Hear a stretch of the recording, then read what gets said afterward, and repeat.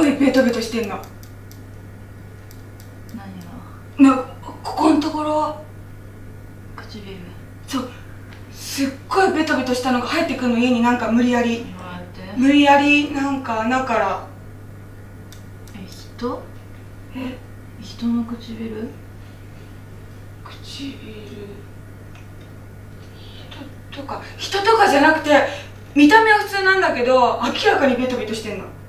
それがどうやって入ってくるの？違う、入ろうとしてんの。そんでなんかよく見るとここのところに小さい灰みたいなのがびっしりついてるの。まだ生きてる。なんで？わかんないけど、なんかこの唇の端のところ、くちばし、普通に唇の端でいいじゃん。なんかそこに小さい灰みたいなのがびっしりついてんの。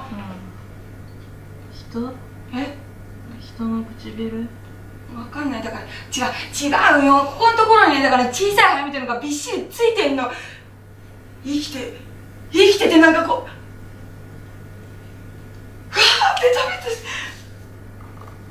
なんでわかんないの？何が？怖かったってことだよ。わかるよ。違うよ、そうじゃなくて、それがね、入ろうとしてんの。なんか家に入ってこられたらベトベトしたのつけられるでしょ。つけられるんだ。当たり前だよ。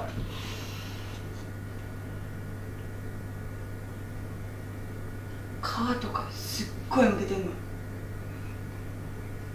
毛も生えてる。周りじゃないよ、唇自体に短い太い毛が。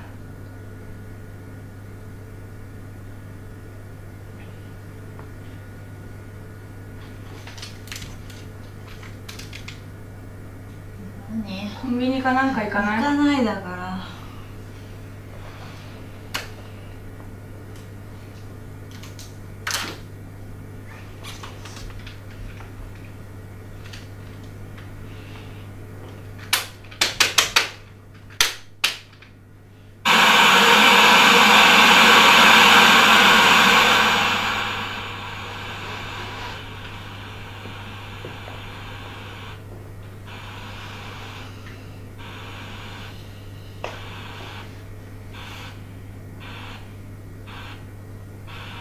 お前もか。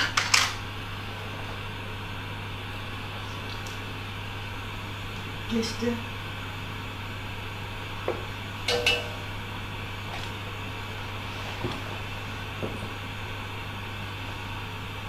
死んじゃったかな。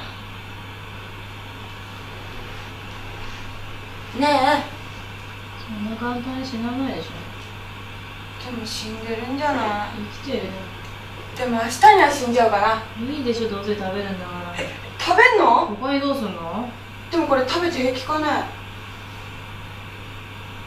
これもしかしたら新種かもよ。お風呂場の蓋のところにいたんだよ。窓開けてから多分入ってきちゃったと思うんだけど、捕まえようとしたらすっごい速さでお風呂に飛び込んで、ね、これただのサザエじゃないかもよ。食べたら一緒でしょ。でもこれ茹でんの？お風呂にいたから知らないかもよ、お湯じゃ。ね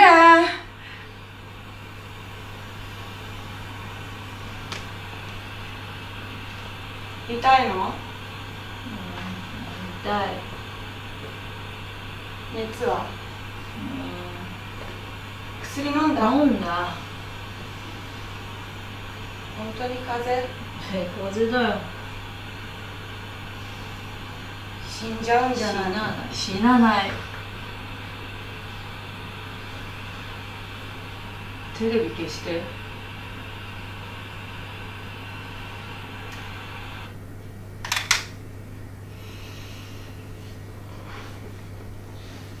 風邪だと思って甘く見て死ぬ人もいるしね。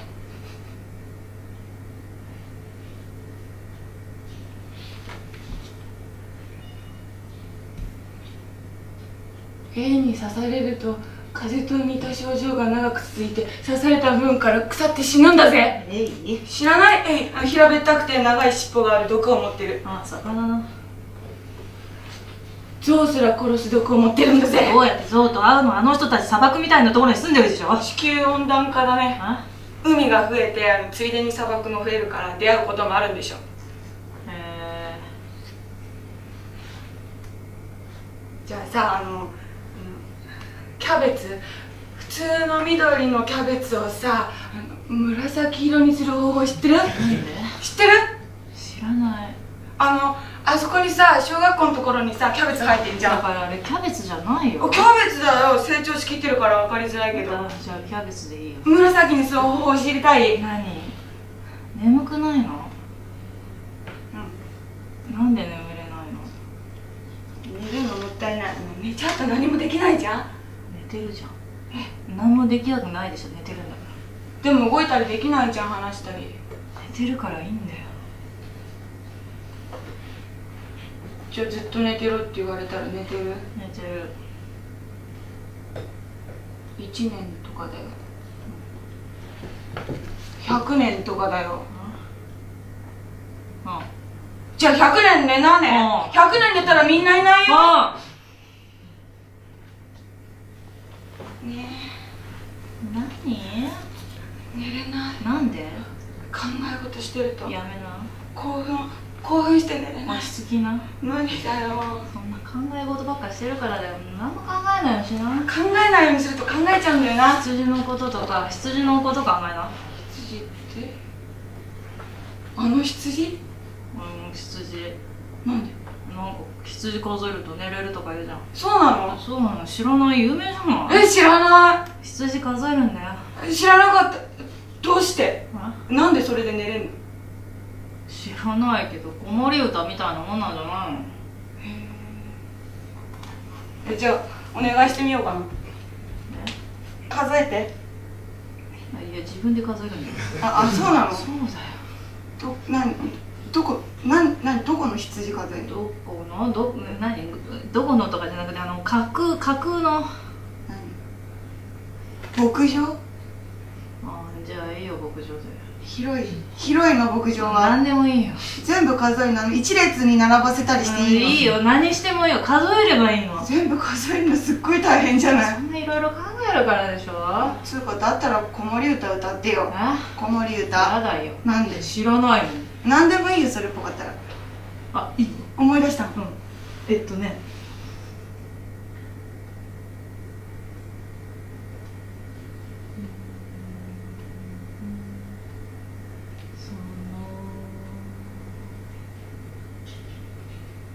そこ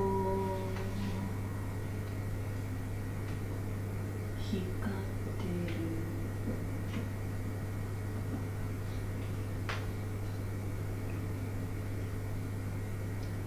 眠れ。嘘。忘れちゃった。いや忘れてないんだけど、なんかストーリーっていうか心が貝のようになってそんで海に沈んで寝ちゃうみたいな内容しか覚えてなかった。どこで習ったの？テレビかなあるじゃんそういうの。どういうの？子供の頃見るじゃん。幼稚園とかで？覚えてないんだけど、眠ってどんどん沈んでいくの。ほんで途中で魚とかになんか半ズボンの男の子が。なんで？なんで半ズボンなの？知らないよ。だってさ、半ズボンってさ、この辺までのやつでしょ？そうだよ。なんでそんな格好で寝るの？知らない。そういう家庭なんでしょ？何？小じきの家庭ってこと？なんでそんな複雑な家庭の歌じゃないよ。羊数えな。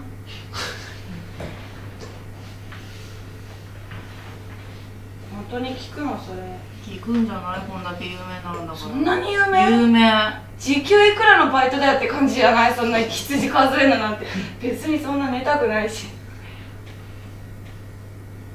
寝てよ。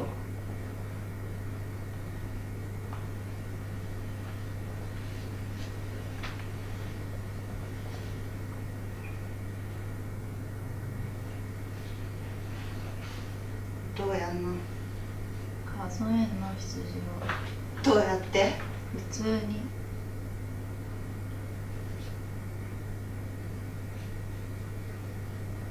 2、4、5、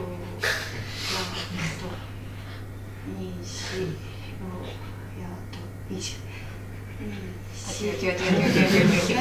そういうあれじゃない。そういう永住的な数え方じゃない。永住って？そういう営業、そういうビジネスライフの数え方じゃないの。何？そういうあれじゃない。数えるのが目的じゃないの。何が目的なの？だから何匹いるかってことでしょ。もういいよ。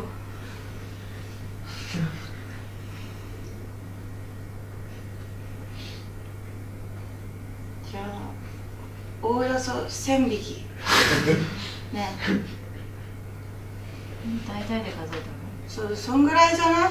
牧場って。そうかもね。どう？何が？眠くなった？次は？次何数える？もう床に落ちてるゴミでも数えて、ついでに掃除もしといて。なんで？掃除してないからでしょ。だってずっと寝っ転がってるから。頭が痛いの。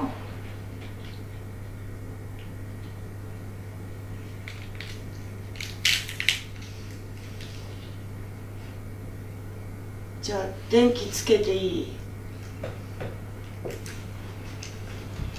つけるよ。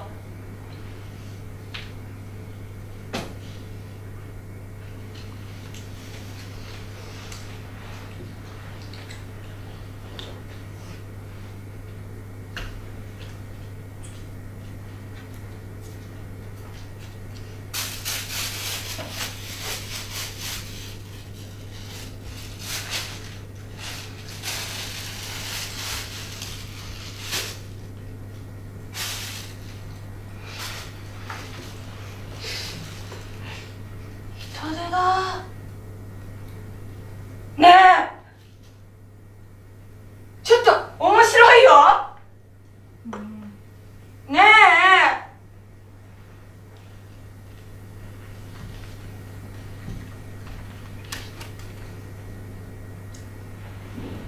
何？いや、何？人で。あ？ほら、どうしたん？ここにいたの。元に戻しとくな。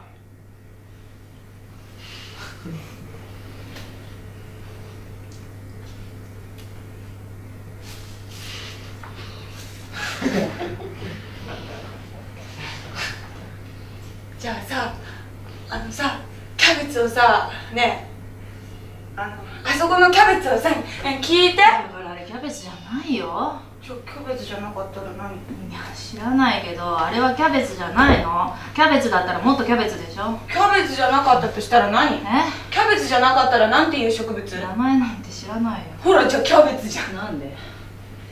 なんで？じゃあ名前知らなかったらキャベツなのね。じゃあ、あちらのレディーはって聞かれて知りませんって答えたらキャベツなの？あちらのレディーはキャベツなの？何？どちらのレディー？あちらのバーとかバーテンに聞くでしょ、男が。誰？男は誰？男はだから何？だからあれはキャベツじゃないの。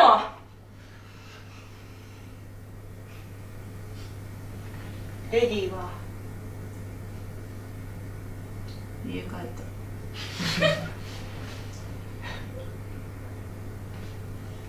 じゃあキャベツをさ、紫にする方法教えてあげようか。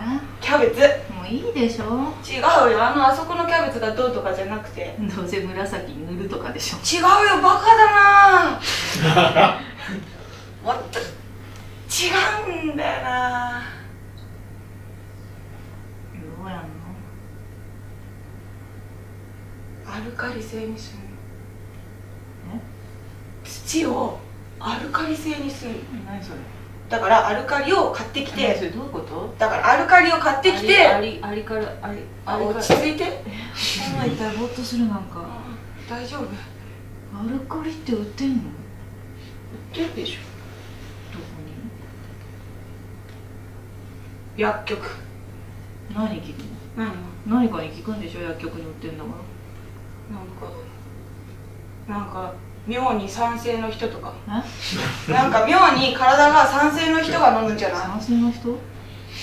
汗をいっぱいかく人とか。汗って酸だっけ？汗は酸性だよ。 T シャツとか黄色くなんじゃん。あれそうなの？そうデブの人とか。デブの人はアルカリ飲んでるよ。人より酸性だから。痩せの人はアルカリ性だから、痩せの人の赤ちゃんは紫色なの？知らないよ。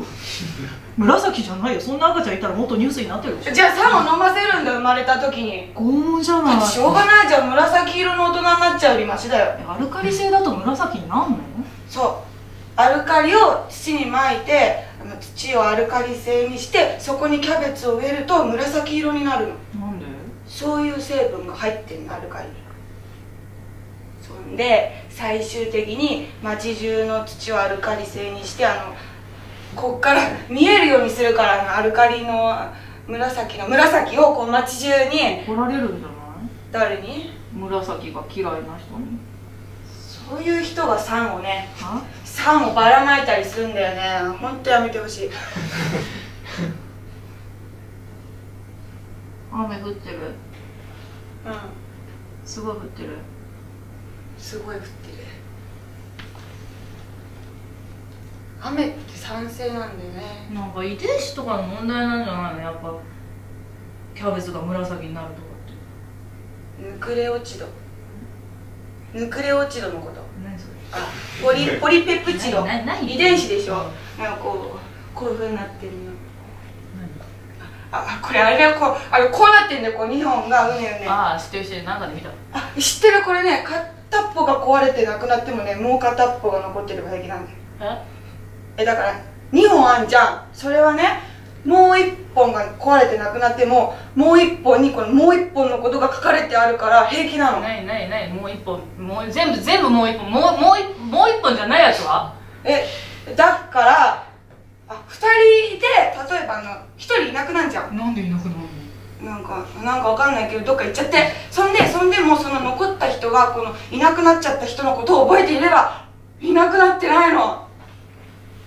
へえ、分かったの？今の説明で分かったの？だから例えば2人が遺伝子だったとすんじゃん。こっちにそっちのことが書かれてるのね。だから一つになっても平気なの。一つって混ざるってこと？混ざんない。混ぜちゃダメ。混ざんないでしょ。一つ壊れても平気っていう。ああ、遺伝子でしょ。そうだよ。遺伝子組み換えって何？遺伝子組み換え。だから遺伝子を組み替えちゃうわけでしょ。組み換えるって？ちょっと説明しづらいな。じゃあ例えばここ海ね、海だって包んじゃう。そしたらザバ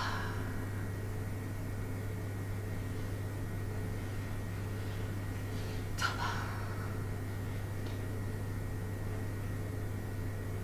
ザーン、そこにこう海ね、母なる海ね。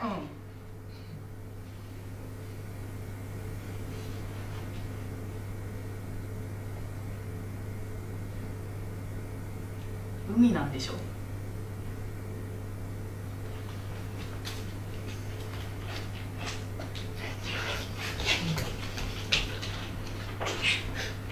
どこ行くの？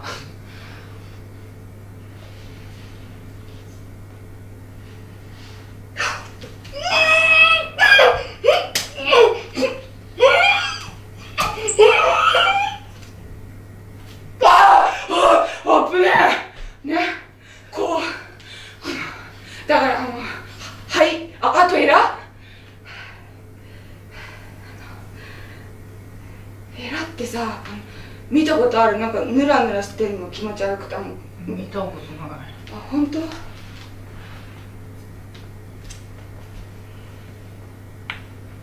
ぱ死んじゃってない？塩入れた？何？入れてないよ。ダメだよ、入れないと。なんで？だって海しょっぱいじゃん。でもこれお風呂で取れたんだよ。すっごい速さで湯船に飛び込もうとしたからさって。飛び込むって？そんな動きできなくないかいって。でも中身が違うかもしれない。サザエじゃないかもしれない。どういうこと？サザエじゃないのが入っている可能性だって否定できないんじゃない？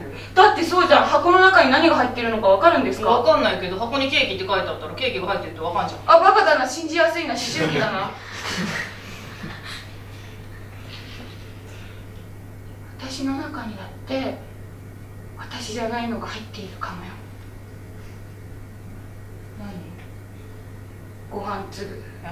ご飯粒びっしり。なんで？髪の毛びっしり。気持ち悪い。でも私の中には私が入ってるでしょ。違うよ。私が入っているから私なんだよ。わけがわかんない。なんだよそれ、意味わかんない。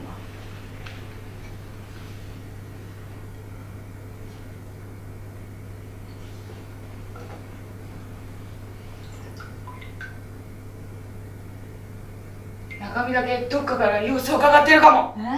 中の中身が出て。そんな動きできんのかいって。だからそういう動きができるものが入っているのかも。あ、ちょっと待ってよ。このトゲみたいなところに毒があるかもしれない。ないよ。待って。筒状になってる。え？ほら。あ、本当だ、穴が開いてる。先っぽ。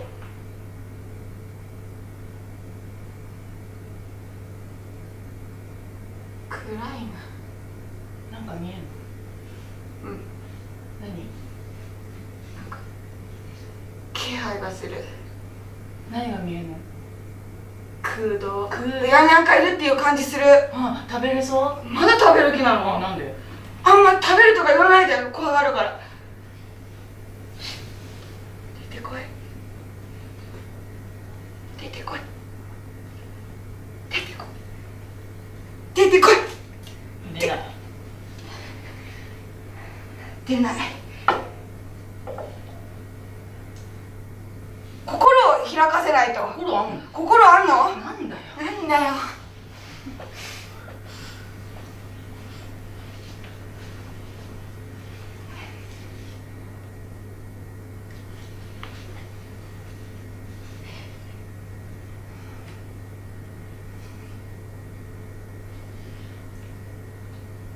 愛の手を入れて。こういうふうにリズミカルな動きしてるから、これに合わせて愛の手を入れて。動きに合わせて愛の手を入れて。どうやって？手でパンって。いいよ。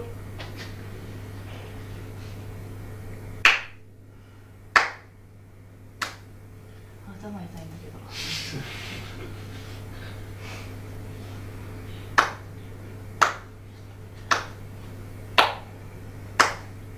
ダメか。なんなの？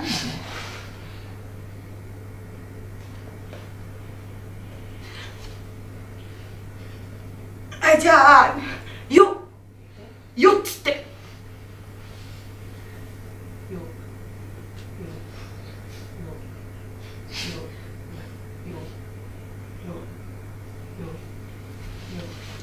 あ、やめて。どう？何が？こっちは聞きたい。音楽家は音で語り合うんだって。絵を描く人は絵で語り合うんだって、言葉じゃなくて。タクシーのうんちゃんは？口。クラクション。うんちゃんはどうでもいいの。うんちゃんはうんちゃんでやってることがあるの。やってることって？うんちゃんはどうでもいいの。うんちゃんじゃないでしょ。うんちゃんなの。うんちゃんじゃないけど、何なの？コミュニケーションを取ろうとしたの。取ってるじゃん。いいの、言葉とかじゃないの。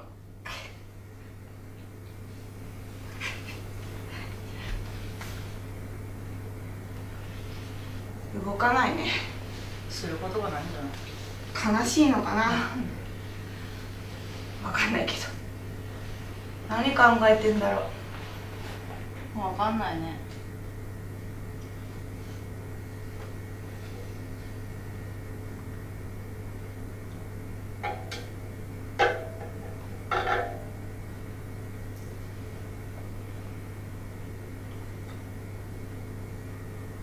あ、ちょうだい。あ、飲んじゃった。どうしたん？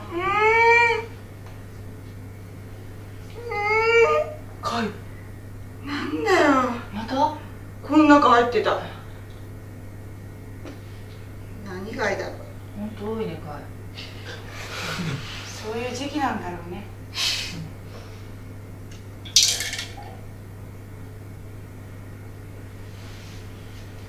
食べるよ。食べるよ、それ。食べるでしょ。買おっか。買う。なんで？ダメだよ、すぐ死んじゃうよ。死んじゃうかな。死んじゃうよ、もう死に始めてんだから。そんなこと言ったら生まれた時から死に始めてんじゃん。何？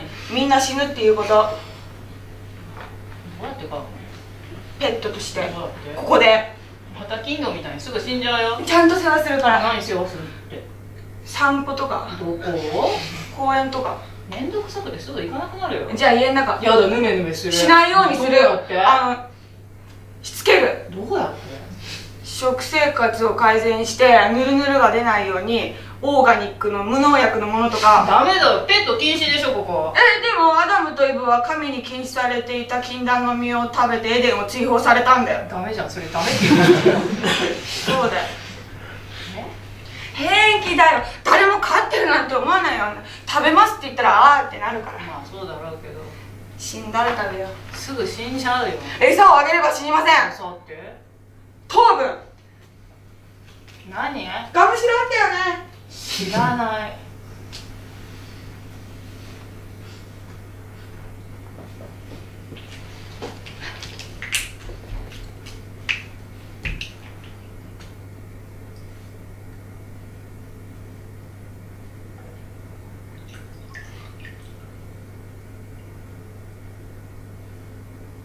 何してんの？漬け？ベトベトになるよ。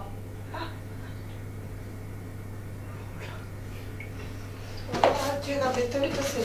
その手でなんか触んないでよ。手洗ってきな。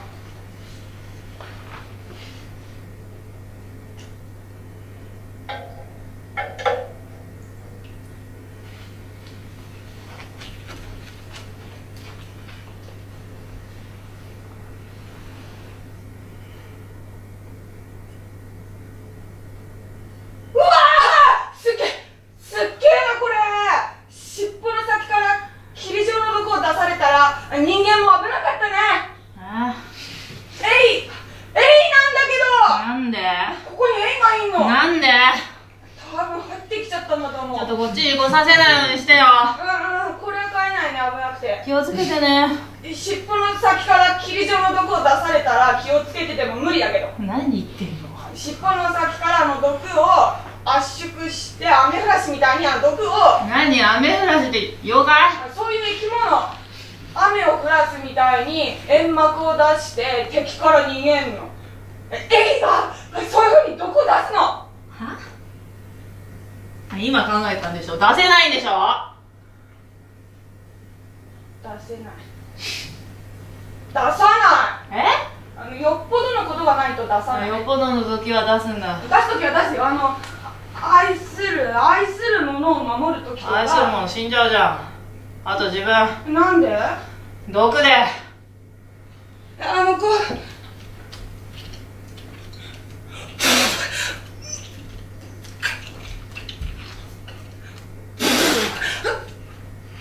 愛するもの死ぬよね。それだと愛するもの死ぬよね。周り中毒で。じゃあどうすればいいの？出さなきゃいいじゃん、毒。でも自分の毒だから基本的には吸っても平気だって。そうじゃない？自分の毒だもん。敵も A だったら。愛するものも敵も A だったら。エイは共食いしないから平気。エイってさ、愛とか言うのかな？そんなこと言うの人間だけじゃない。エイに聞いてみたら。危ないよ。じゃあサザエに聞いたら。こいつバカだからな。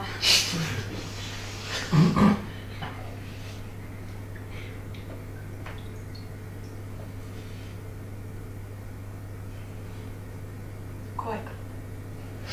怖いか。怖いこそや。なんでみんな毒持たないんだろう。何が？みんな全部の動物が毒持ってたら強いのに。ゾウとかガゼルとか。ガゼル、トムソンガゼル、なんか鹿みたいな。何それ？なんかよくライオンとかに食われてんじゃん。そうなの？そう、あとジャッカルとかに。何それ？歌手？それベッカルじゃん。ベッカルっていう歌手いなかったっけ？なんかこの辺から毛生やしてて女みたいなメイクしてる感じ。聞いたことないよ。あれいなかったっけ？ジャッカルって何？なんか野犬みたいな動物。鹿食べんの？なんか毒持ってそうだね、名前的に。ジャの部分がカルっていう。哺乳類だよでも。ジャッカル？いなくない？毒持ってる哺乳類。フグは？フグは魚でしょ。毛生えてないじゃん。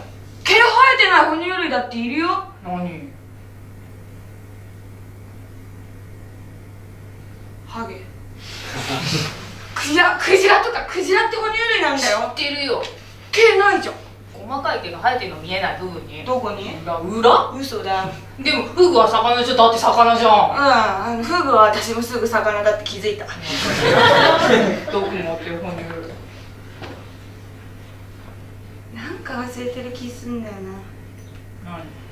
なんかさ、鳥みたいな動物いるじゃん。鳥みたいな。鳥じゃなくて。鳥は鳥でしょ。なんかもっとこうリゾートっぽいところに住んでるような、オーストラリアとか。何？手がひれのペンギン。ペンギン毒持たない。ペンギン愛らしいよ。リゾートでしょ。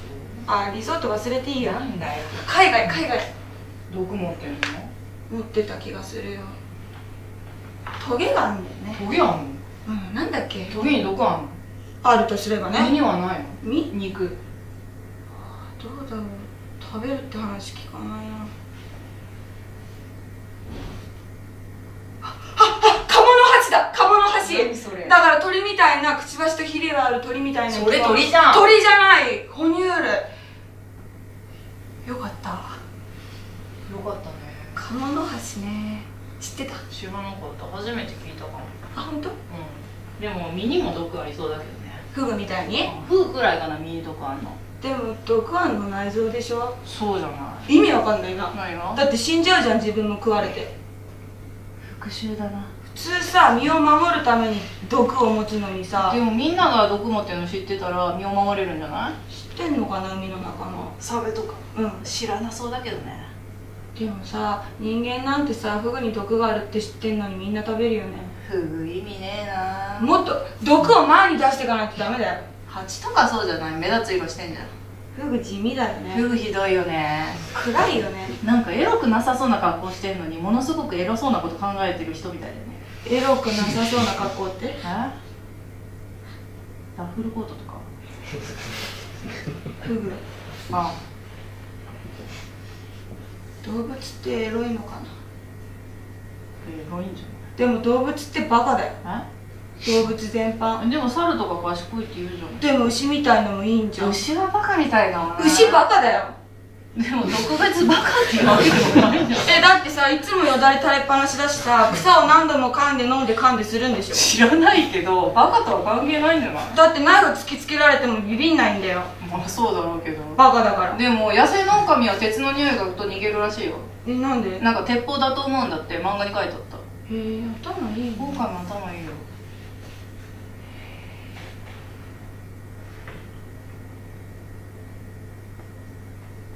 でもさ、牛はさ、鉄の匂い嗅いでもさ、ぼーっとしてんでしょ。まあそうじゃない？牛はさ、何をすればビビるの？うわーって後ろから追いかけたらビビるかね。そうだろうね。目の前で牛乳飲んでやるか。牛の目の前で目を見ながら。ビビるかな。ビビるか。ビビるよ。わかるかな。バカだよ。だってさすがに自分の父を加工されたりしてるんだよ。発酵させられたりビフィズス菌入れられたりチーズケーキにされて恋人たちに食われたりしてんだよ。恋人たちに食われるの屈辱的だな。こうして雑巾で拭かれたり。拭くじゃん。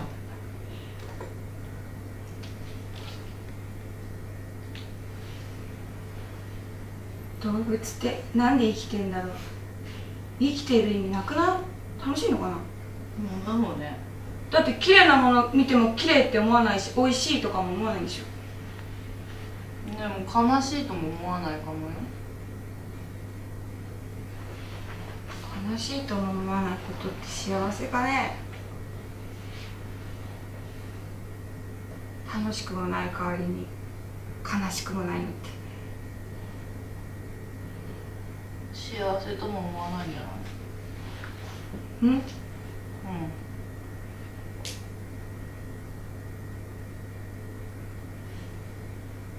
眠いの？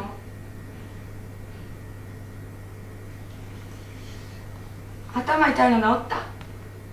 ちょっと薬が効いてきたかな。治るかな？治るでしょ。なかなか治んないね。そうだね。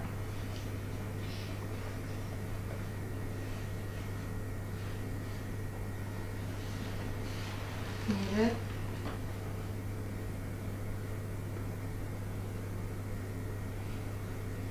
電気消す。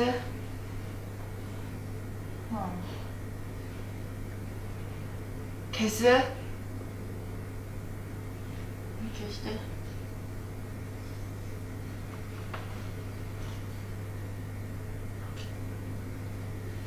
ありがとう。寝た方がいいよ。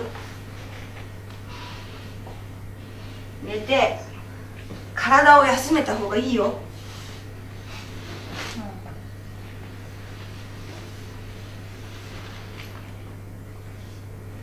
自然治癒力って知ってる？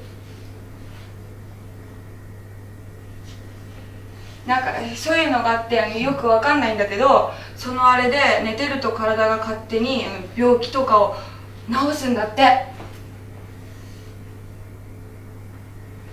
だから寝るのは体にいいんだよ。聞いてる？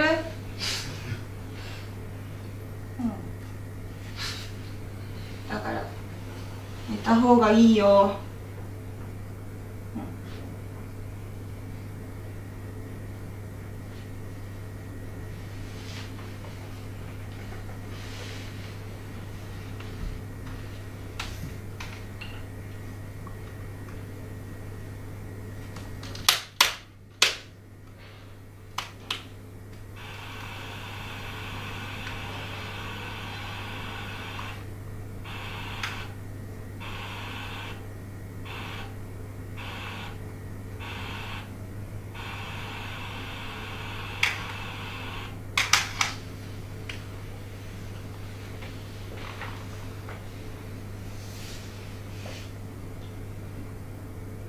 寝た？寝ちゃった？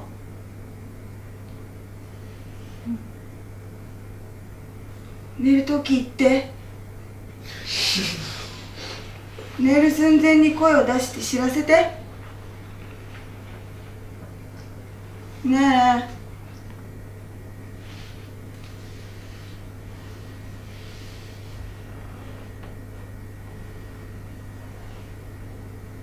まだちょっと熱あるね。そう。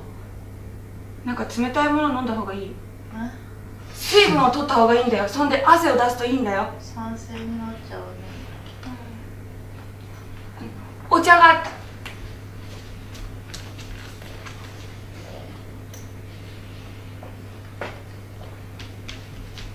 はい。ありがとう。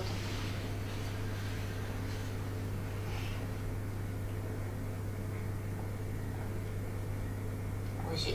ちょうだい。映るよ。平気。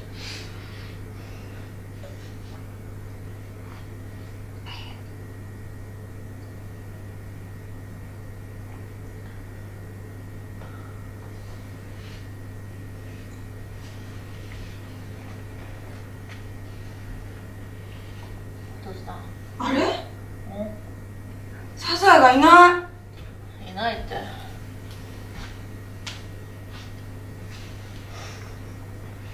どうかやった？どこに？やってないよ。やれないでしょ。逃げちゃったんだな。なんで？知らないけど。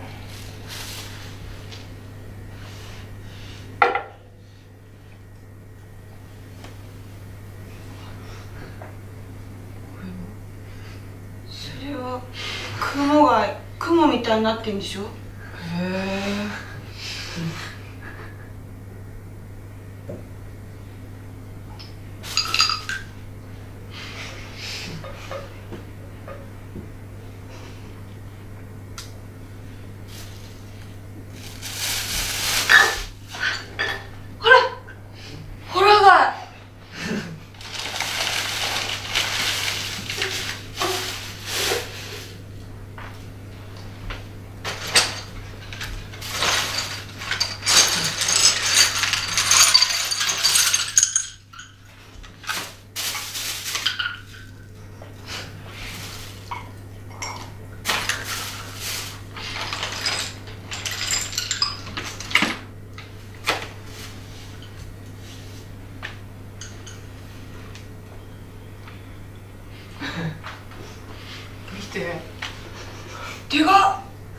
見して。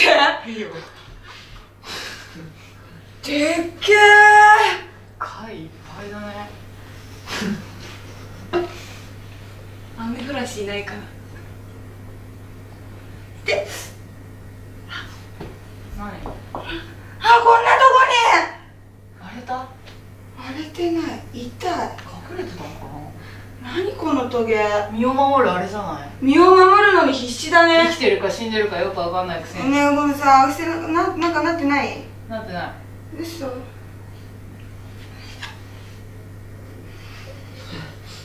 ほら、赤くなりそうになってんじゃん。見してサザエ。なんで？なんか比べようと思って。食べないよ。本当食べないよ。やだ。出ておいで。聞こえない。なんで？耳がないから。なんでないの？水入っちゃうじそっか。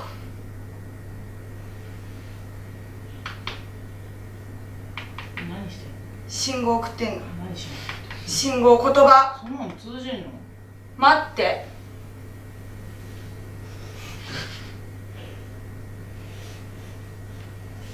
なんか言ってる？なんかぐちょぐちょ言ってる。いや、ぐちょぐちょ言ってる。どっちでもいいよ。ぐちょぐちょ言ってんじゃねえよ。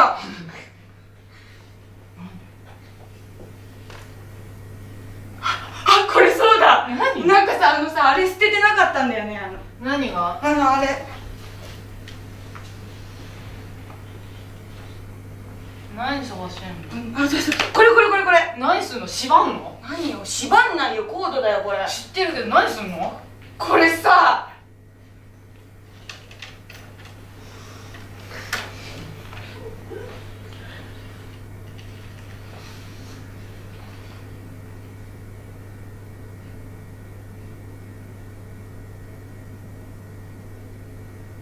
あ、ぴったり。やっぱな。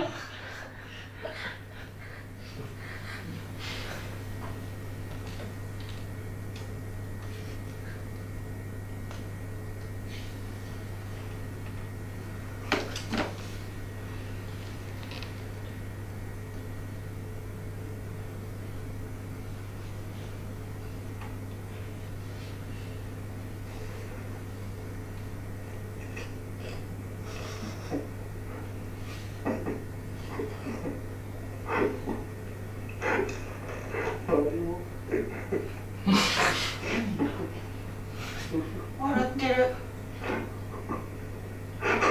ねえねえ。俺だけ茶色いし。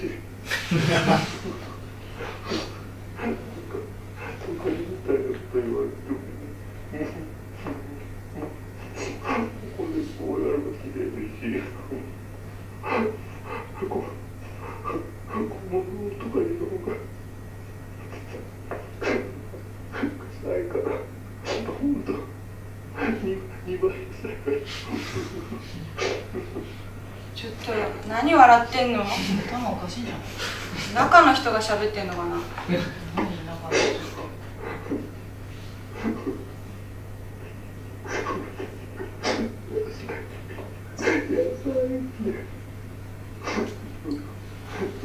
野菜じゃないじゃん。野菜だったらもっと悪いって。悪くないのに。ダメだこいつ。楽しいのかね。不気味だね。絶対変質者だこれ。この殻脱いだら全裸だよ。そうでしょう。そりゃ。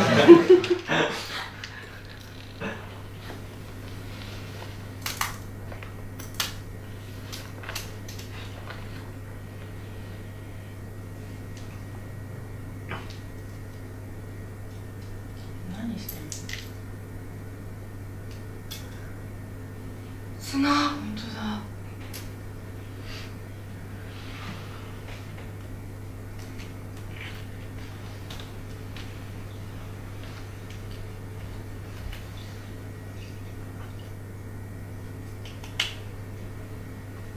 海の砂って貝殻が砕けてできたんだよ。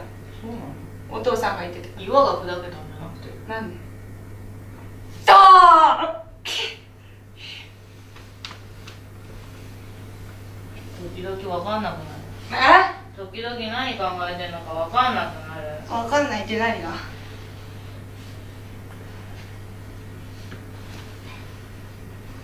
どこ行くの？どこも行かないよ。雨降ってる？降ってない。ここどこなの？素敵ね。そのワッペンとっても素敵ね。ああ、素敵なワッペン。フランスのパリのシャンゼリゼで買ったのよ。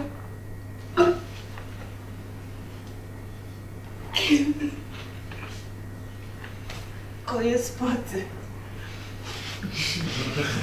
こういうスポーツこういうスポーツどういう？こういう主にゴロゴロするその美しさを競う。採点が難しいね。じゃあゴロゴロして点数を競う。何の点数？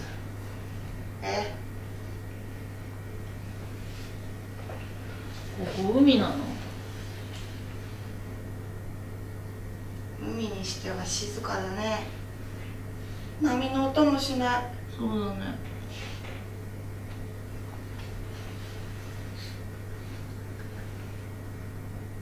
あ、分かった。ここ海の底だ。海の底？うん。そう。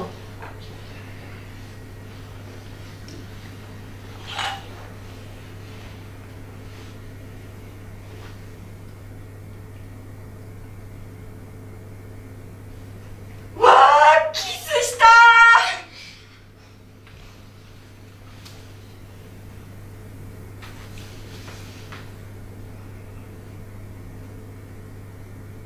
どっか行かない？どこ？コンビニ。なんで？コンビニぐらいなんて歩いても平気でしょ？平気だけど別に何お腹減ったの？減ってない。何かなんか人に会いに、人を見に。人なんていない。海の底だもん。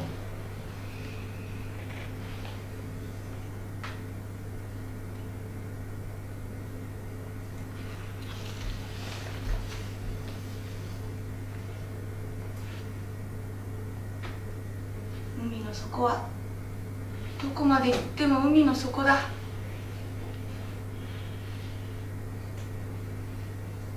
うわあ、ほら。うわ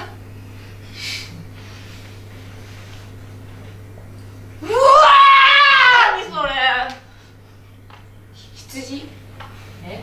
羊。羊。うわあ、ほら、羊。千匹。うわあ。バサ。バサ。バサ。ないね、バサ。跳ねない。俺らを数えるな。二度と俺らを数えるな。数えないけど。バサ。バサ。バサ。バサ。何がしたいの？さようなら。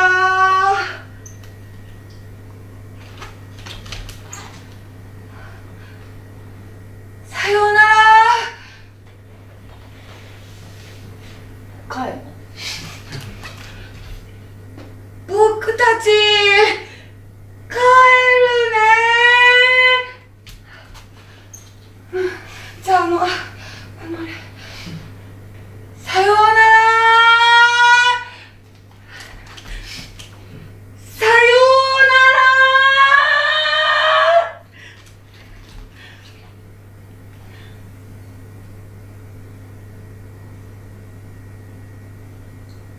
何の最終回？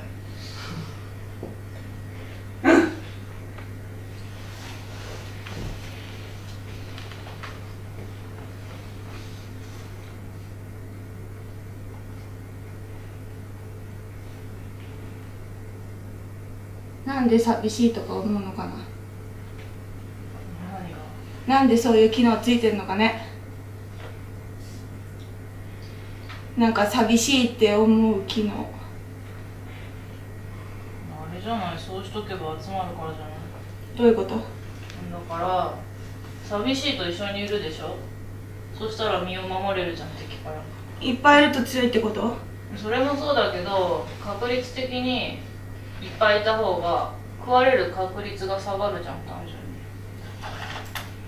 に。じゃあ羊とかも寂しいって思うのかね？思うんじゃない？貝も？貝は思うんじゃない？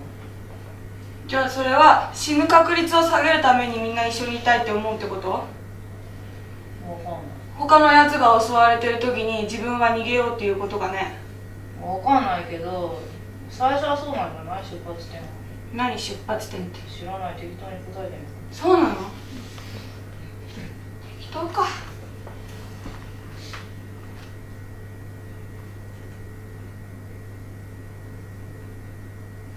羊がさ、寂しいって思うんだったらさ、1000匹いたら寂しくないかな？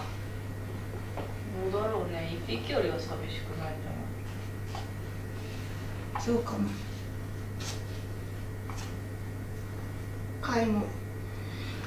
貝もこんだけいたらどうかな。でもこの人たち全然打ち解けた感じがしないね。殻から出ればいいと思わない？ですよ。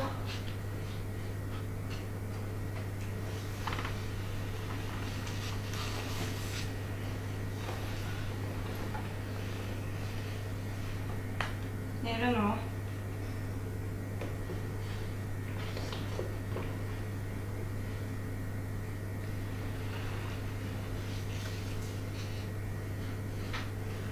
雨暮らしいないかな、ここ。何それ、妖怪？だから違うよ、ウミウシの仲間。何それ？海の生き物。敵から逃げるときに雨を降らすみたいに紫の液を出して逃げんの。それがそう雨みたいだから雨降らし。紫好きなの？別に好きじゃないよ。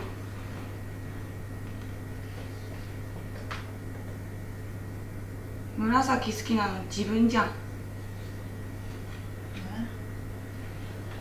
紫が好きって言ったじゃん。そうだっけ？そうだよ。いつ？昔。紫が好きなんて言ったっけ？言った。そう。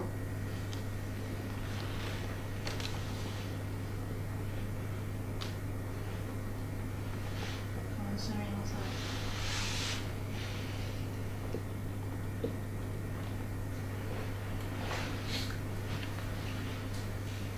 他の人間が全部死んでたらどうしよう。もしそうでもわからないね。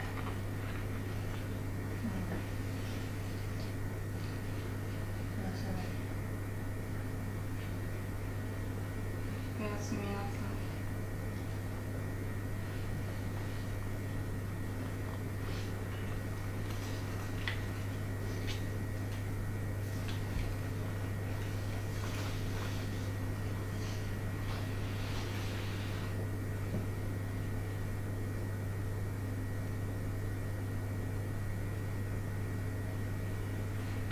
寝ちゃうの？手貸して。え？手なんで？持ってるだけ。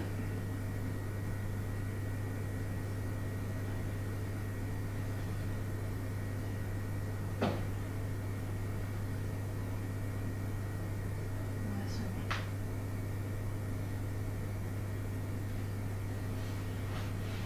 み。おやすまないさい。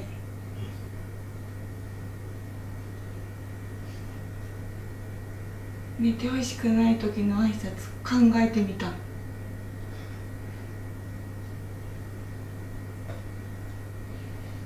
おやすまなさ